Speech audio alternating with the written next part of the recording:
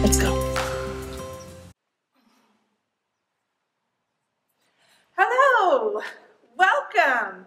This is our last week in our series, In the Beginning. This month, we've been exploring the awesome planet God has given us. I don't know about you, but one of the ways I find myself making a lot of wrong choices is in the way I treat people in my family. How many siblings do you have? I grew up with 2 sisters. Do you ever fight with them? Be honest, you know. We might all have times when it's hard to get along with our siblings. We're going to read a story from the Bible today about some siblings who fought. In fact, they had a really big fight that ended badly. Then we're going to talk about what happens when we make wrong choices. Let's go check with Mr. Jeff and Elmer and get the big idea. Hey Elmer, hey kids, how's it going? Good. Oh, you're doing good? That's right. What's that? Oh, you had the big idea for the week. Okay, what is it? Oh, it said Jesus takes away our sins? What? Why does Jesus need to take away our sin? Oh, well, Elmer, that's because there's consequences for our sins. What's consequence? The word consequence, Elmer, means something that happens as a result of something else. Oh, yeah, this consequence of sin is death, Elmer. Yeah, sin is very serious, so the consequence must be serious. God is perfect and holy and cannot tolerate sin. Oh, what did God do to rescue us from our sins and from the consequences? Well, Elmer, God sent Jesus to rescue us from our sins. That's the good news. That's the gospel. That's awesome, Elmer. Right? Yeah. Oh, so that means we don't have to be separated from God forever because Jesus and what he did for us on the cross. Oh, the kids are going to learn more about that in their Bible story? Okay, bye kids. Hello there. We've been learning about when God created everything. Last week we learned about Adam and Eve sinning. After they were kicked out of the garden, they had kids, 2 brothers named Cain and Abel. Do any of you have brothers or sisters? If you do, you probably know that sometimes it's hard to get along with them. We might fight over toys or annoy our brothers or sisters on purpose. We're going to hear about how Cain and Abel had a hard time getting along with each other. Cain and Abel were the sons of Adam and Eve. These 2 brothers both had jobs that kept them busy. Abel watched over the flocks of sheep, and Cain was a farmer who took care of the land. Both of them brought an offering to God. Abel brought some meat and Cain brought some vegetables. God was happy with Abel's offering, but not with Cain's. This made Cain very angry. God asked Cain why he was so angry. God warned Cain not to be so upset because sin was coming into his heart. But do you think Cain listened to God's warning? No, he didn't. Cain invited his brother Abel to go out to the field. Then Cain attacked his brother and killed him. God was very upset with Cain for killing his brother. He told Cain that his punishment would be wandering the earth forever and farming, but not getting good vegetables for his work. Sin had really messed up Cain and Abel's lives. These 2 brothers had a big problem. Remember last week when we talked about sin entering the world when Adam and Eve ate from the tree?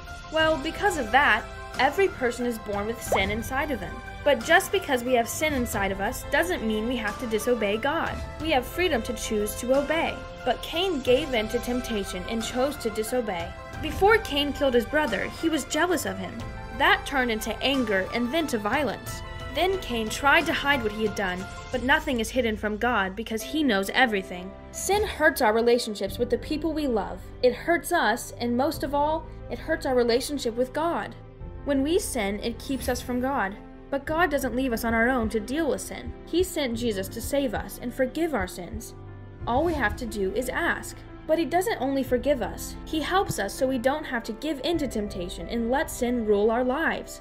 God gives us strength to stand up to temptation and overcome sin. That's great news. Hey everyone, what a great Bible story that was. Sad story though with Cain and Abel. Cain got so tangled up in sin. He was so tangled up in sin that he killed his own brother. How did he get so tangled up?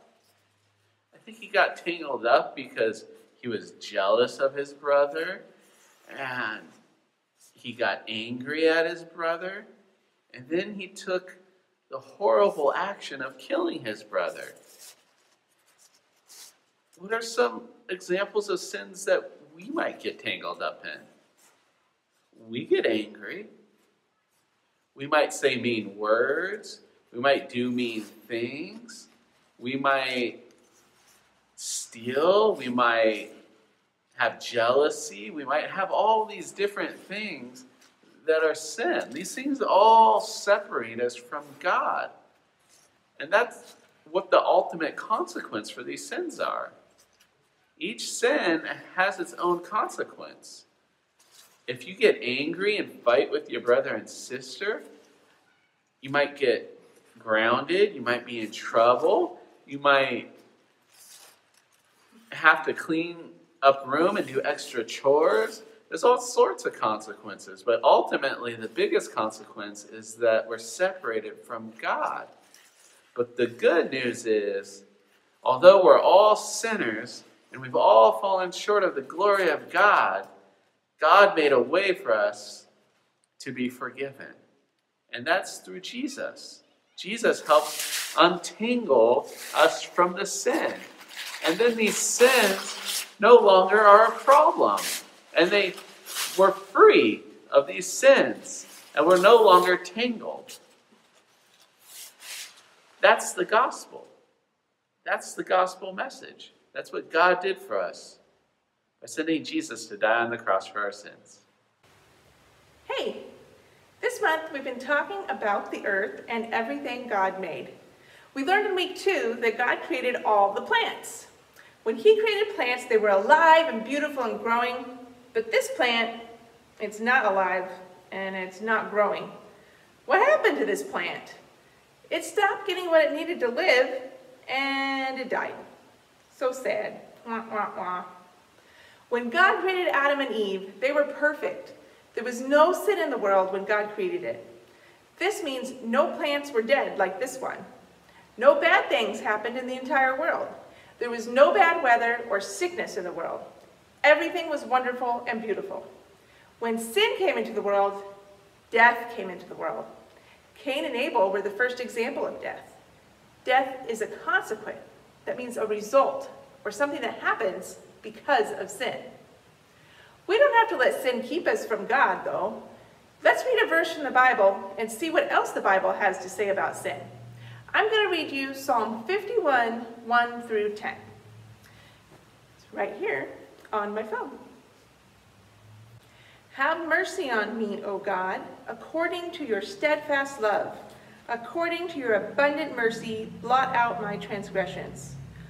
Wash me thoroughly from my iniquity, and cleanse me from my sin. For I know my transgressions, and my sin is ever before me. Against you, you only have I sinned, and done what is evil in your sight, so that you may be justified in your words and blameless in your judgment. Behold, I was brought forth in iniquity, and in sin did my mother conceive me. Behold, you delight in truth in the inward being, and you teach me wisdom in the secret heart. Purge me with hyssop, and I shall be clean. Wash me, and I shall be whiter than snow. Let me hear joy and gladness. Let the bones that you have broken rejoice. Hide your face from my sins, and blot out all my iniquities. Create in me a clean heart, O God, and renew a right spirit within me. Psalm 51, 1 through 10. According to this verse, when do we have sin in our lives? Well, it says we have sin starting from birth. We're all born with sin inside of us.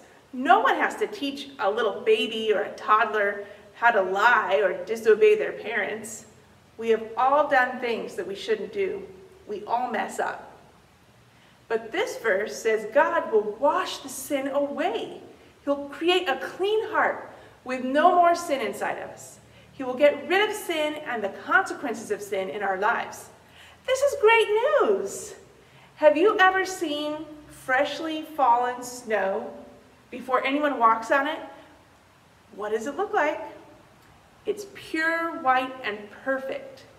The Bible says God will take the sin from our lives and make us look perfect and beautiful again, like the fresh fallen, white, perfect snow. Wow! We we've learned so much this month. We've talked about this incredible planet we get to live on and the story of God creating it. On the very first page of the Bible, we see that our planet, galaxy, and universe were all created with love and care by the same God who loves and cares for each of us.